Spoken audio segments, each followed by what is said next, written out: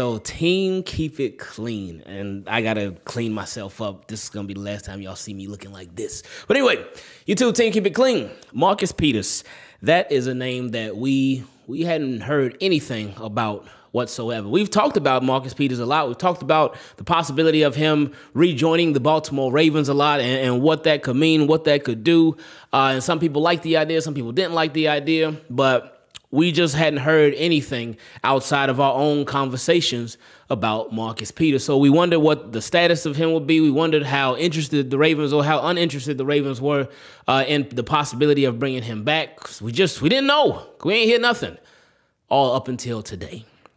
Because today it's been reported that Marcus Peters, our former Chief, man, it seemed like that was a long time ago when he was on the Chiefs, former Ram, and man, that kind of seemed like a while back when he was on the Rams too.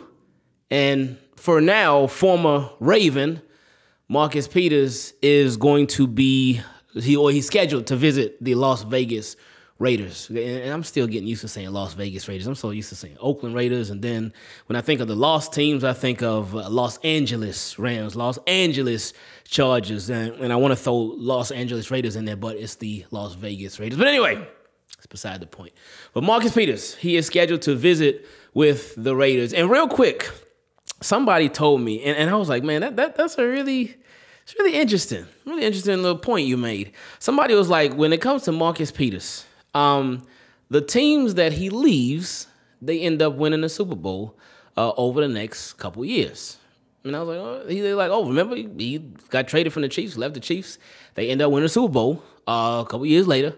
And then he got traded from the Rams. They end up winning the Super Bowl a couple years later. So I'm like, okay, well, hey, Ravens, you up next. We'll see.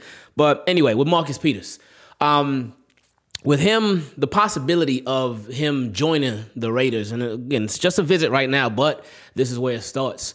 But the possibility of him joining the Raiders, it's got to be, it's got to make him happy, I would think, because it's on the West Coast. See, you a lot closer to home. You're a lot closer to home than you would be when you were with the Baltimore Ravens. And I know a lot of players, when they get the opportunity to play close to home, that is just such a big incentive for them. Because it just makes life easier. Because if you're going to see your family, instead of having to take this plane trip all the way across the country and whatnot, no, it's a lot quicker. It's a much shorter travel distance. So that's got to be something that he would think about. Because I'm sure if he wasn't interested in joining the Raiders, why would even waste time on a visit? What would be the point? So you got to think that something may be building there. Now, for Marcus Peters, because again, this is the first anything that we've heard about him all this offseason. I hope that Marcus Peters can sort of return to form because we know last year, it was a rough year for Marcus Peters. It was a really rough year. There's a lot of times he was just out of position, a lot of time. And I think it was really the mental part. The mental part of him coming back from his injury that he suffered the previous year and him just really getting back in the groove of things. And that takes some time. They say it a lot of times that when it comes to those injuries, those season-ending injuries, especially the ACLs, Achilles injuries and stuff like that, you can be recovered, but a lot of times it takes these players like another year to really be themselves again. So this would be the year where we can see like, hey, all right, is Marcus Peters going to be back to form? Is he going to be back to that Marcus Peters that we know? That opportunistic Marcus Peters that's in the receiver's face clapping like that and whatnot. We know how Marcus Peters gives, and that's the Marcus Peters that we want to see. So that'll be interesting. And then I believe the Ravens play the Raiders this year too. I'm like 99% sure that they do. But anyway, that could be a little, not even a revenge game because it ain't like there's bad blood between Marcus Peters and the Ravens. Well, I don't think there is. It shouldn't be. It ain't like they left or broke up on bad terms or anything like that. No, they traded for him from the Seahawks. That year, they signed him to a nice contract extension. He played out the contract extension, became a free agent, and boom, that's it. Did he want to return to the Ravens? Who knows? I'm not sure. I would think that he probably would have, but I don't know. Because, again, we didn't hear anything whatsoever about the whole Marcus Peters situation. But that's got to be something that the Raiders are obviously going to look at it. They're gonna want to know what kind of Marcus Peters they'll be getting if they do sign him. But that's why you take these visits. That's why you schedule these visits, so you can bring the players out, see what type of shape they're in, see what type of mind frame they're in too. See where their minds are, because that's a big part of it too. Player could be in tip-top shape, but if their head not in the game, then you're gonna be like, oh, no thanks, we don't want it. But I'm sure with Marcus Peters, the Raiders, I don't think they're going to pass on this opportunity. And again, with Marcus Peters, him being a year removed now, we will see if Marcus Peters, if last year was just sort of an anomaly because of the previous injury, or if he is possibly on the decline. Again, hopefully it's just an anomaly.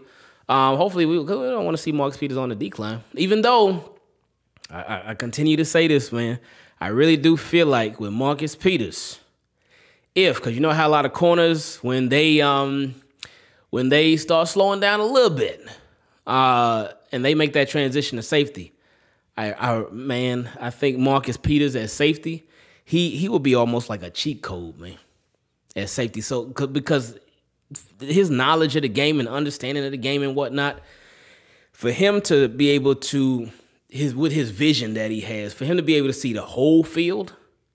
Like, everything will be in front of him. Man, that dude, he may break the interception record. Whatever it is, he may break it. The most interceptions in a single season. He may break it because he is that smart. I know a corner is a little rough sometimes. I know he's not always the most physical and whatnot, not always the best tackler and whatnot. But as a ball hawk, like Marcus Peters playing safety, like dropping back and say, oh, man, like, I think it will be such a smooth transition. But we'll see. We'll see. But he's not there yet to where they need him to switch to safety. So, but if that time does come, I think he would do a really, really good job. But yeah, so I hope the visit goes really good. I hope that Marcus Peters, that if he does want to join the Raiders, I hope they sign him. And I hope it works out well, and I hope he does a phenomenal job over there in Las Vegas. Raiders are a team that certainly went through a lot over these past couple of years. And they just got rid of Derek Carr, and they brought on Jimmy Garoppolo, right? Yeah, I'm pretty sure they signed Jimmy Garoppolo. So he's going to be their starter. So, I mean, we'll see how things go. I mean, one thing about Jimmy Garoppolo, the numbers ain't always the prettiest. They ain't always the sexy numbers and whatnot and the sexy stats, but whatever teams he be winning. They find a way to win. So we'll see if that goes to the Raiders too. But anyway, shout out to Marcus Peters. We're gonna keep tabs on this, man, and see if he does end up signing with the Raiders. Team, keep it clean. I love y'all. I appreciate y'all so much. And like it's looking like Marcus Peters is going to be when it came to being a Baltimore Raven, I'm out.